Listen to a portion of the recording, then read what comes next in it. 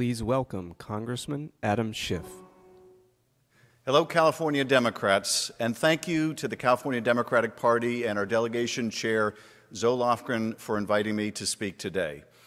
I am excited to join you as we begin our campaigns to protect the House majority, expand the Senate majority, and build on the progress that we have made for America's families. But I want to begin by acknowledging the horrors we are witnessing in Ukraine.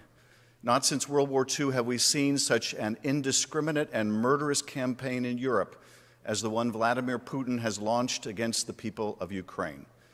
Terrified by the democratic aspirations of his Slavic neighbors and that the Russian people may one day demand the same for themselves, Putin has once again sought to remake the map of Europe by military force. He must not succeed. We stand with Ukraine and its people, and California will welcome the refugees of this conflict to our golden shores. Just as we have before, we will do everything we can to help. It is who we are. Watching the images of an old Ukrainian man throw himself in front of a Russian tank, I have marveled at the courage of the Ukrainian people and their determination to save their democracy. And at this fateful time, we must also ask ourselves, how hard are we willing to struggle and fight to save our democracy? Because over the last 5 years, we have witnessed a Republican Party led by its own would-be autocrat tear down the institutions of our own democracy. And it didn't end when Donald Trump left the presidency. They are at it still, pushing the big lie about fraud in the last election to usher in a new generation of Jim Crow laws meant to disenfranchise people, and particularly people of color. We will not let them. And just as pernicious, they are determined to pass new laws to subvert our elections, so that if their candidate again loses the presidential race, this time they will succeed in overturning the results. They must not succeed. The right to vote is foundational, the right upon which everything else rests. But other rights are also being threatened by Republican state legislatures and governors. They're seeking to take away the right to reproductive freedom and women's health, seeking to attack our trans children and LGBTQ+ neighbors, and more. We must fight back, and we are, and once again, California is leading the way.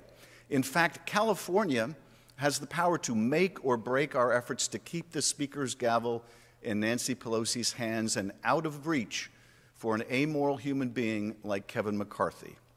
Make no mistake, should he ever become Speaker, he will do whatever Trump demands, including overturning the next presidential election. From districts we can flip to districts we have to hold, California is where our efforts will make all the difference. In Southern California, we must ensure that Mike Levin holds the line in San Diego and Katie Porter in Orange County. And we can flip 4 GOP seats by beating Republicans Michelle Steele, Young Kim, Mike Garcia, and Ken Calvert. In the Central Valley, we can and will elect a Democrat to the newly created 13th District. And we have to hold on to Josh Harder's seat, and we need to beat David Valadao. These are just some of the Golden State's must-have and must-hold opportunities.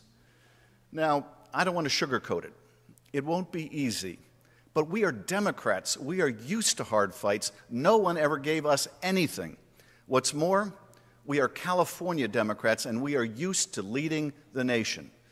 It's no wonder the greatest House Speaker in U.S. history is our own Speaker, Nancy Pelosi.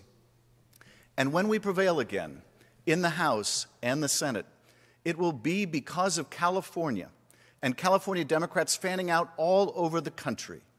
California will be the difference. You will be the difference. So let's go get it done. Thank you, California Democrats.